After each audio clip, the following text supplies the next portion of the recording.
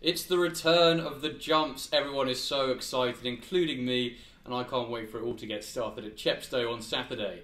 It's a cracking card, and I'm going to go with my Nap Reserve Tank. I think this horse has got a massive future over fences. He won 2 Grade 1s at the back end of last term at Aintree and Punchestown. He's got wonderful grinding action. He keeps finding more and more, and this test should suit him really nicely before going on to some further staying trips later in his career. But I think for now, this looks the perfect starting point. It's a very strong race, but Colin Tizard thinks the world of this horse, and it would be a surprise if he wasn't bang there at the finish.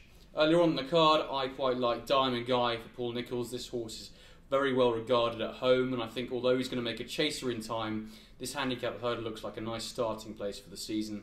He hasn't been seen for a while, but the stable think a lot of him, and hopefully he'll be ready and raring to go. Those are my two, and best of luck.